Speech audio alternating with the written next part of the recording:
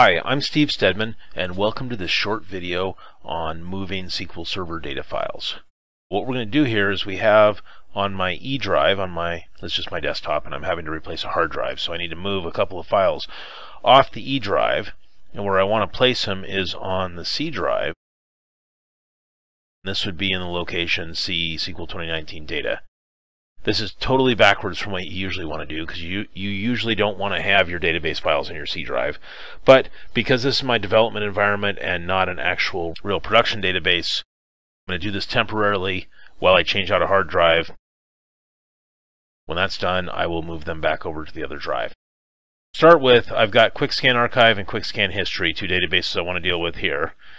And before doing the move, what I want to do is just look at the properties here and look at the exact file locations as they exist today. I will make this a little bit bigger. It's in the E drive and the C drive on SQL 2019 data.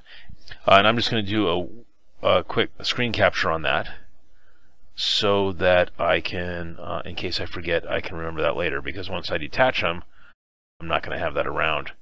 To know where to put them or where to move them from. But we know it's coming from the D drive, it's going to the C drive. So what I'm going to start by doing here is detaching the QuickScan Archive. Right-click in Management Studio, go to Tasks, Detach.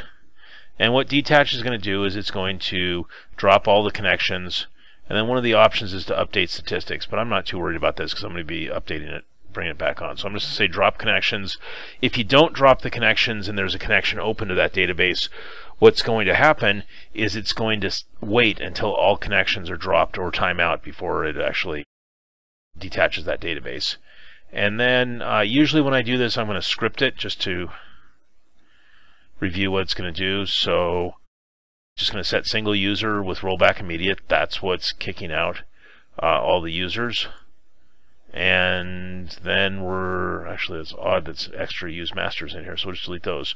We're going to use the database, then throw out all the other users who are currently connected, then use master, and then we're going to detach the database. If I delayed this for a while between doing the dropping of the single user, which drops the user connections, there's a chance someone else could get back in. So we're just going to run this in one move. We do that, we go over to this side, and we can see that the QuickScan Archive is gone. QuickScan History is still there. Okay, so now what we need to do is we need to go back to our data files, and we're moving QuickScan Archive from here, and I'm just going to say move. Normally, to be safe, I would copy it, but in this case it's a small database that I can rebuild if I need to, so I'm just going to move it.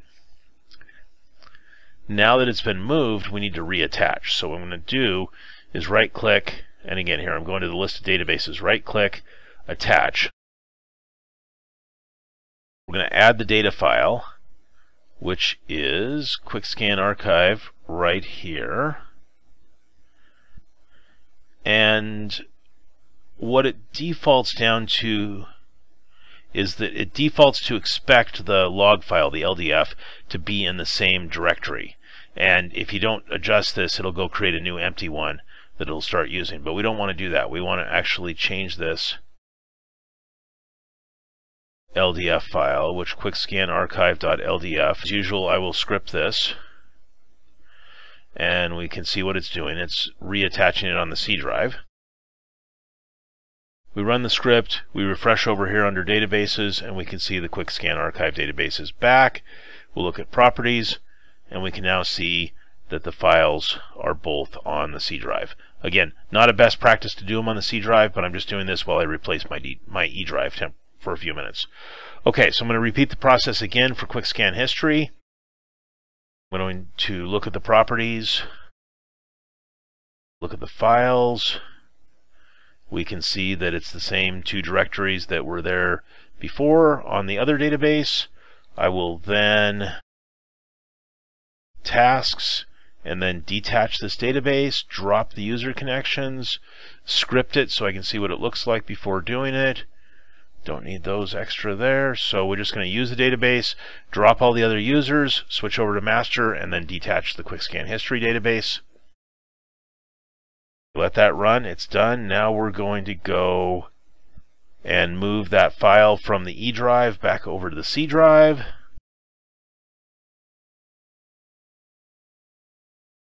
And again, I would have normally copied it just to be safe, but because I'm getting rid of the other drive, I'm just going to move it. Now, we can go and hit databases, attach, go browse find, not in the logs directory, but in, well, here, we'll scroll down. In the data directory, we'll go get the quick scan history, not the archive this time. Hit OK. Goes out, it scans that, and it says, hey, here's where the log file should be, but it's not. It's looking in the data directory, so we're going to go back up and quick scan history log, and then we just hit the script button and review that. Looks good. Hit execute, run the script, and we're all done. Now those files have been moved off of this other drive that I need to remove, and then after I replace that disk, I can come back later and put the files back into the system.